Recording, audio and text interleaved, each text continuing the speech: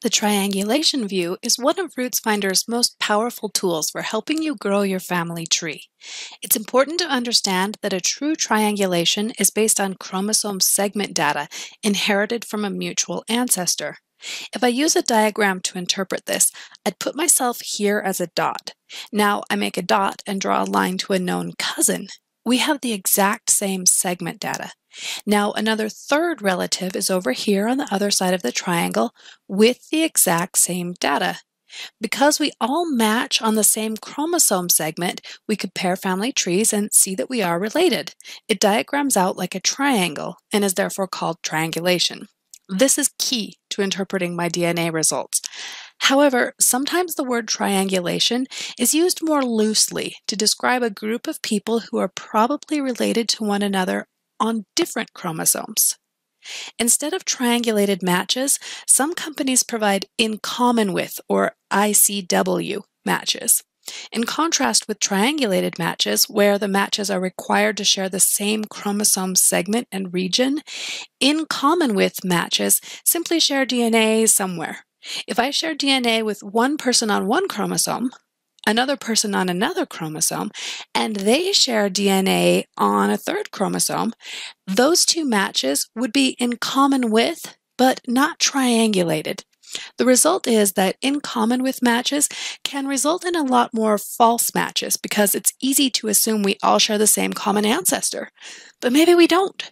We need to be more careful with the in common with groups.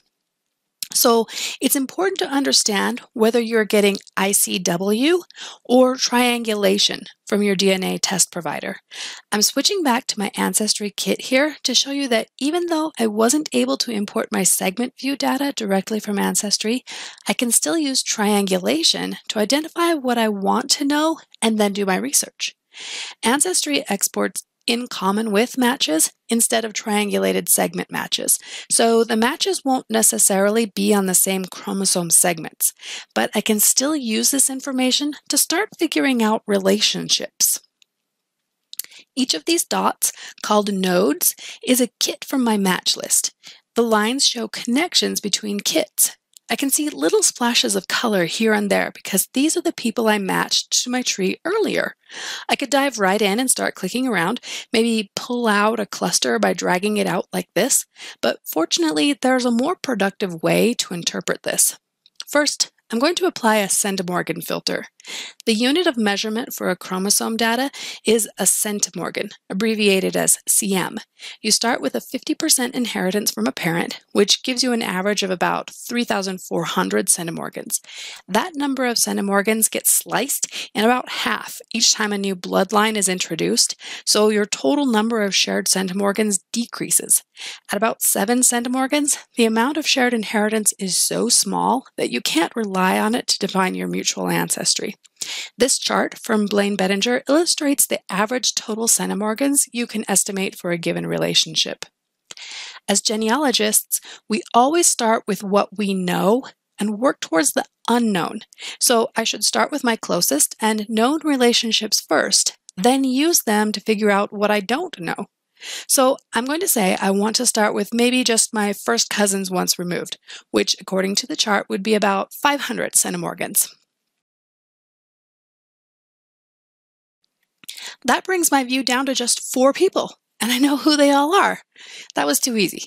So let's say now I'm willing to expand that range to include second cousins and bring the total number of shared centimorgans down to 200.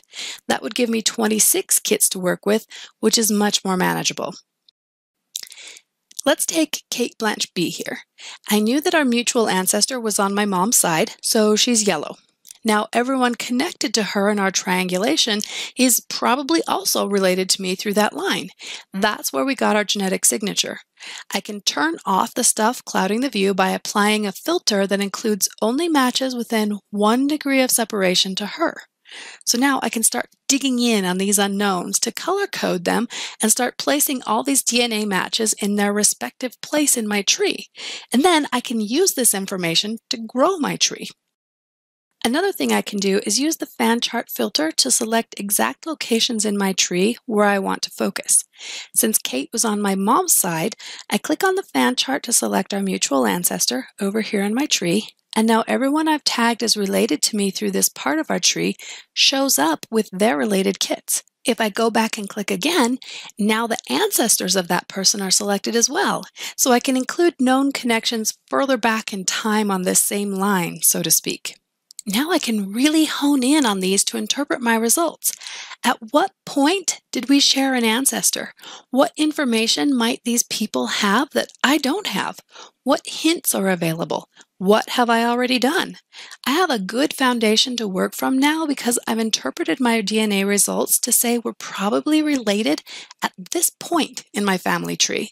Now I can continue to add documentation right here in RootsFinder and continue researching this line.